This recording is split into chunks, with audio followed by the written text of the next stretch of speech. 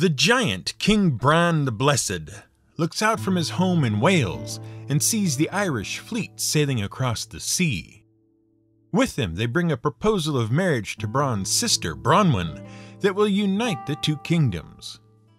Bran sees this will be good and agrees to allow his sister to marry the Irish king. A great feast is laid on and celebrations begin, but Efnisien, half-brother to the ancient and mystical children of Lir, as well as half-brother to Bran and Bronwyn, is upset that no one asked for his permission for the union too. In revenge, he mutilates all the Irish horses and angers the Irish. They demand war or compensation, and King Bran, desiring the union of the kingdoms, offers a magical cauldron capable of bringing warriors back from the dead in recompense. The Irish king accepts the cauldron and marries Bronwyn. After the ceremony, they sail back to Ireland to rule together. There, Bronwyn gives birth to a son, Gwern, and the next few years seem to go well. But the Irish are swift to anger and slow to forgive. They start to speak out against Bronwyn on account of their horses and accuse their king of not being man enough to stand up and seek vengeance. The abuse builds until Bronwyn is all but deposed as queen and sent to work in the kitchens, where she is beaten and abused every day. She spends what little time she has to herself training a starling as her only companion, and one day she sets it free and sends it to her brother Bran with a message begging for help. Enraged at what has become of his sister, King Bran musters his army and sets sail across the Irish Sea to rescue her and punish the Irish. No boat can hold Bran, but he needs none. When the Irish look out from their shores, they see a sea that looks like a living forest of ship masts, so great is the Welsh army afloat. But at the forest's head, marching along across the seafloor, head in the open air, is the giant Bran, with a fearsome look on his face. The Irish are frightened and panicked. They attempt to bar the Welsh army's passage by cutting down a bridge over the River Shannon, denying access that would take the force inland. But King Bran bridges the gap across the river with his own arms, allowing his people to advance. At this, the Irish lose heart and seek parley. They promise Bran they will make amends by offering to seat Bronwyn's son Gwern on the Irish throne instead. Unsatisfied, Bran rejects the offer at first, until the Irish also promise to build Bran a house befitting his great stature in which to live. Fearing bloodshed, the rescued Bronwyn begs Bran to accept the offer, and at last he does. But the Irish are treacherous. They build the house for Bran and tell him they will hang 100 sacks of flour inside for he and his men to use. Except that inside each sack is an Irish warrior waiting to drop onto the unsuspecting Welsh as they celebrate their easy victory in newly built house and kill them. However, once more, Efnisien intervenes. Suspecting deceit, he enters the house, finds each warrior, and crushes their skull as they wait. The feast begins in earnest shortly after, and Gwern celebrates his new role and the new relatives he has met from Wales. Except, Gwern forgets to greet Efnisien specifically, and once again feeling snubbed, Efnisien grabs Gwern and throws him into the fire. As the boy burns alive, Bronwyn tries to enter the fire herself to save him, but Bran prevents her, knowing she will die as well. A fight breaks out among the Welsh until the Irish, seeing an opportunity, join in. The Welsh, united against the Irish, look to have things all their own way until the Irish bring out the gift Bran gave them so long ago, the cauldron. They begin putting their dead soldiers into it and drawing them out alive again. Finally, Efnisien realizes how much trouble he has caused his kinsmen with his hot temper. Playing dead among the fallen Irish, he allows them to pick him up and toss him into the cauldron, which he then sacrifices himself to destroy from the inside. The Welsh manage to win, but at the cost of the life of King Bran, whose final instructions are to cut off his head and bury it in London, where he can watch and protect England. They do this, and bury him at the White Hill of London, facing France. And on that hill, the Tower of London is eventually built over the top of Bronze Head. Which is one reason why ravens are always kept in the tower, both to ward off invasion and in honor of Bran, whose name means raven. This is GM Word of the Week, and I'm Fiddleback.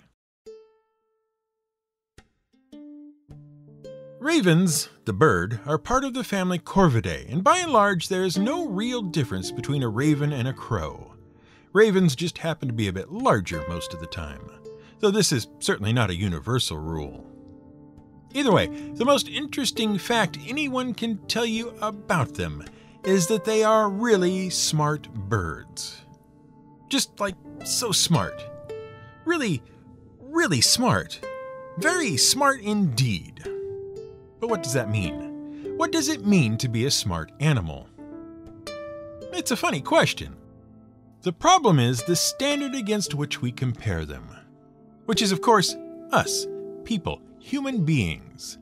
See, evidence to the contrary, we're happy to put ourselves at the top of the intelligence charts and ask all the other animals on the planet to maybe get with it and shape up. When you're as smart as us, we say, then you can have a biscuit. But it might be that our standard is a bit off.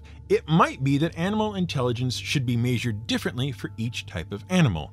After all, we're not very good at burying nuts in the forest in the summer and then finding them again in the winter without having to write things down. But squirrels manage it well enough that they survive from year to year quite well. So who's smarter then? The squirrel, obviously. Look at his little cheeks. So, when we talk about smart animals, we have to be careful to compare them on their own terms. Squirrels might be good at finding hidden nuts, but they score really poorly at driving from LA to Reno in a Cadillac. You have to be really careful about comparing oranges to oranges and not to, say, thermonuclear weapons. With that said, when it comes to birds, the corvid family of birds is right near the top of bird intelligence. And of course, even this has a caveat. Not all members of the family exhibit the same level of intelligence in all the same areas. In essence, we found a new set of comparison oranges.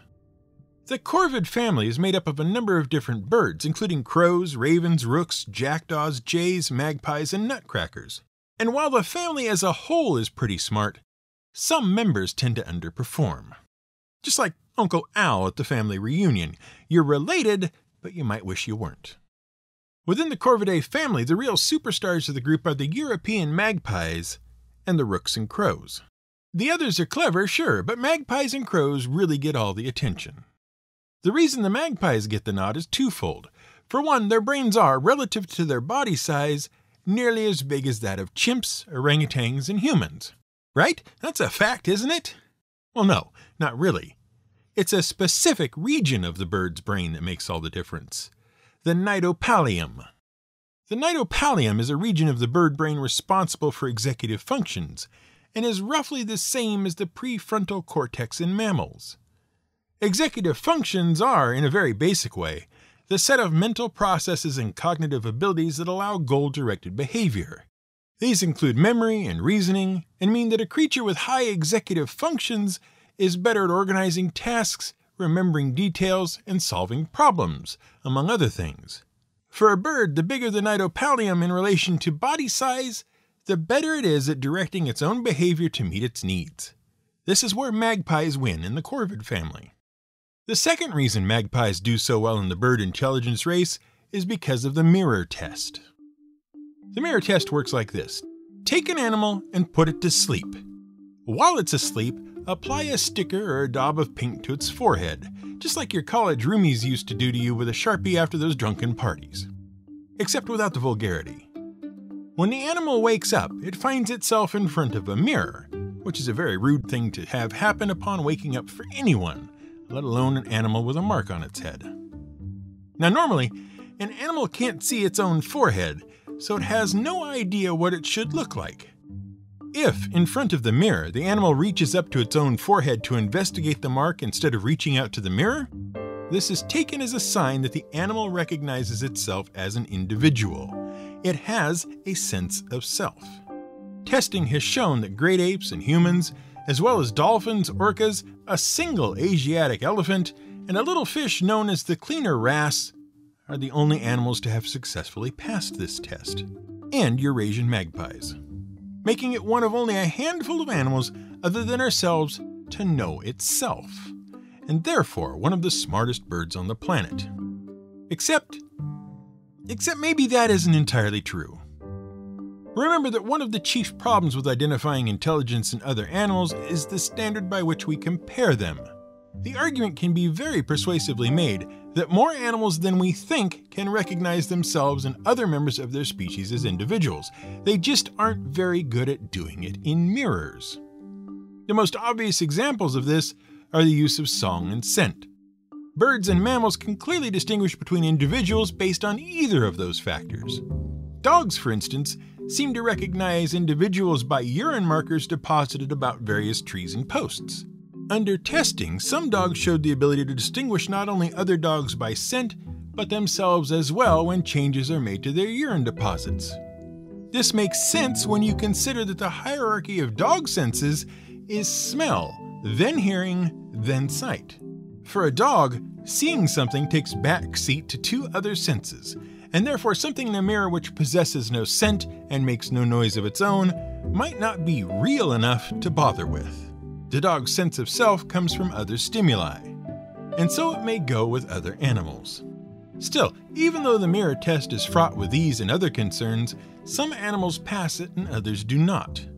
Whether this makes one smarter than another is up for debate, but the magpie is one of a very few number of animals that has passed this sort of test. So when it comes specifically to recognizing itself in a mirror, the magpie does pretty well, the best among the corvids. But remember, they were not alone for showing a bit of brain that humans respect. The rooks and ravens were up there as well, for something else entirely: tool use. Now, undoubtedly, you know all about tool use. We hope so, otherwise we aren't quite sure how you're even listening to us right now. Maybe you had a friend play us for you. We don't know. But hey, cool friend. Anyway, tool use is one of the things that differentiates us humans from other animals, and for a long, long time, we thought we were the only creatures on Earth that could make and use tools. We were, we thought, entirely unique on the planet for that reason alone, if nothing else. Then some people started paying better attention to the world around them and found that other animals did it too. Sure, none of them had a Mark V shopsmith in the garage, but they were doing the best they could with what they had. Thanks to the work of people like Jane Goodall, it soon became clear that many primates were tool users. Chimps would use broadleaves like umbrellas to keep the rain off, for instance. Elephants were pretty handy too. They used leaf-covered branches to keep flies at bay and to plug up self-dug watering holes to prevent evaporation. Even dolphins were getting in on the tool-using act with sponges held to protect their noses, which are properly called their beaks, while foraging for food in the sand of the ocean floor. So by the time rooks and crows came along with their stick-using behavior, tool use among the animals was kind of old hat. It wasn't quite so special anymore. In fact, it turns out that lots of animals use lots of different tools to do lots of different things.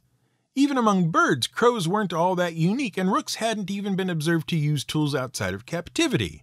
What gives? Why were they so special? Well, what gives is the sheer variety of tools rooks and crows are capable of using, and the way they are prepared to modify them for use. See, it's one thing to pick up a stick and jam it into a hole after some termites, but it is entirely another thing to pick up a stick and then modify it to work better before jamming it into that hole. Which is just one of the things they can do, trimming sticks to size and even shaping them to fit the circumstances. Among the many capabilities of the tool-using corvids in addition to stick wrangling is the crosswalk technique used by American crows. The crow will find a particularly fine nut it would like to eat, but that it can't get into due to the hard shell. Instead of struggling with it, they simply go to the nearest crosswalk, drop the nut onto it, and wait. Eventually, a car will run the nut over, and the crow gets a meal. Note that they aren't just blindly dropping the nuts onto a hard surface to crack them, they are deliberately using crosswalks because not only do cars pass through there, they also have to stop from time to time to obey the traffic laws. which gives the crow a chance to collect up their winnings. Even more interesting is the ability of rooks to solve puzzles in the laboratory in order to get to food.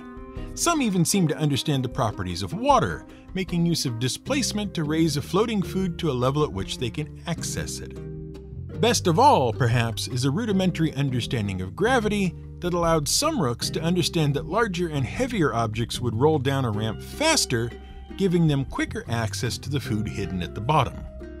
Ravens and crows seem to have one other important sign of intelligence, though: the ability to read and understand human intention. Barbara Klukas of Humboldt State University and her colleagues were able to demonstrate that urban crows were able to distinguish between humans who were merely strolling by and those who were focused on the crows.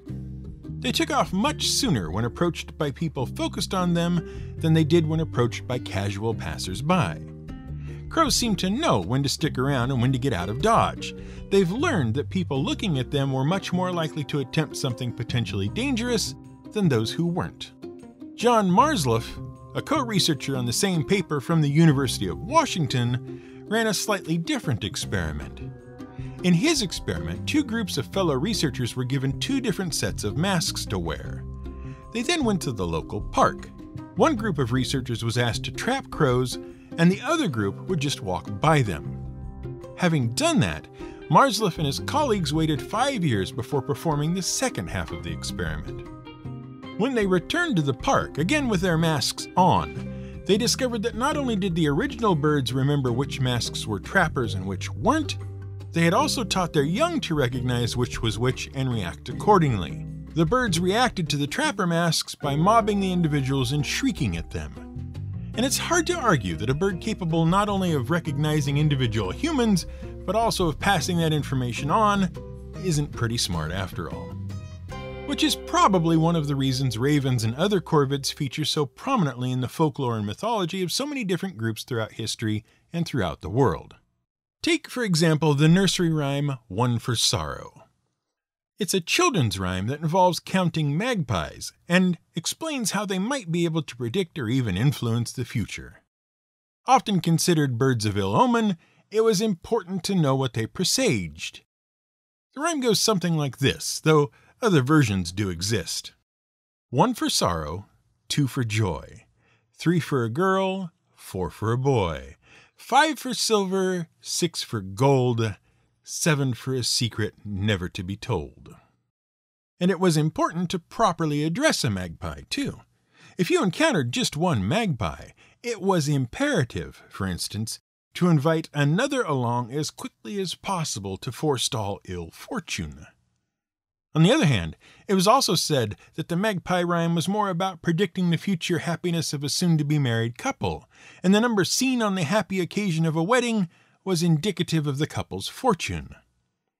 In North America, the rhyme centers around crows instead, since magpies are much more rare there. And now you know where the 90s band Counting Crows got their name. Still, North American crows were responsible for more than a band name for a lot longer than just the 90s.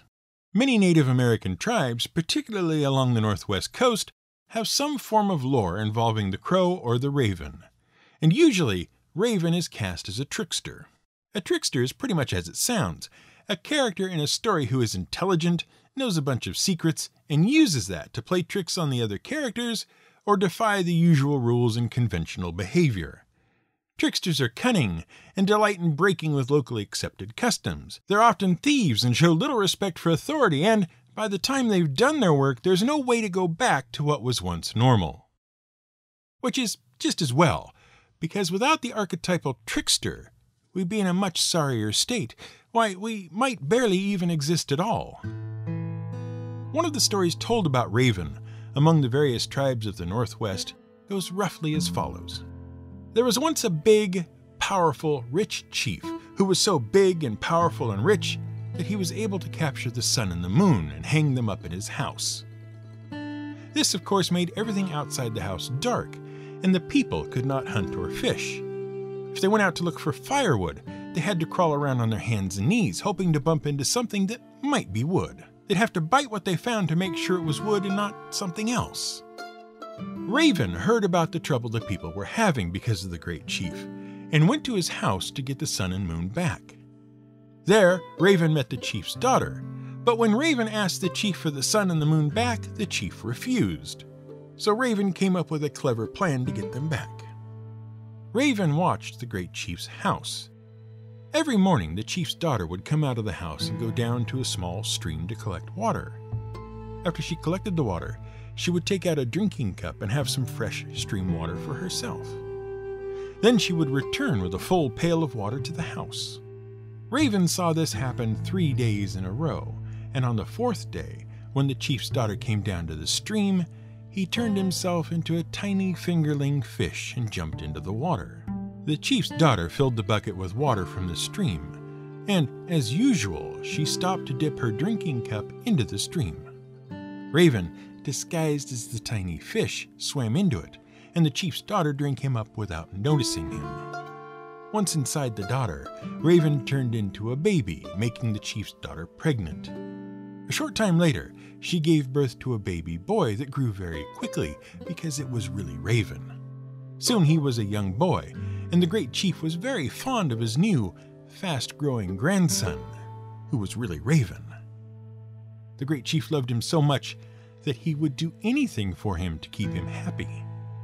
One day, Raven the boy began crying and crying and crying as if he wanted something. The chief asked his grandson what he wanted, what would make him happy, and the boy, who was really Raven, pointed to the sun and the moon hanging from the ceiling. The chief wanted his grandson to be happy, so he let the boy play with the sun and the moon. He even let the boy who was Raven take them outside to play with. For a while, Raven the boy played with him, but then, when the chief was inside, he threw the sun and the moon high into the air. When the great chief came out to see what had happened, Raven turned back into himself and flew away. Since then, there has always been light. All of which means you should pay careful attention to Tricksters, which we will, for the rest of the month.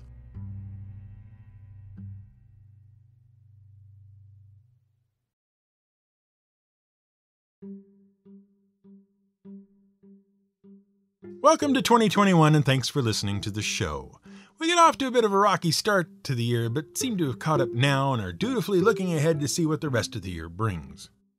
As a listener new or old who likes what you have heard, we cordially invite you to support the show on Patreon, along with many of your fellow listeners. Head over to gmwordoftheweek.com and find the yellow banner at the top of the page. Give it a click, and you'll be taken to our support page where you can find the Patreon button. Your support helps keep the show ad-free, which everyone seems to like. This episode was researched, written, and produced by Brian Casey. Music was provided by Blue Dot Sessions. Where there are wars, there will be crows, the carrion fanciers. And ravens too, the warbirds, the eyeball gourmands.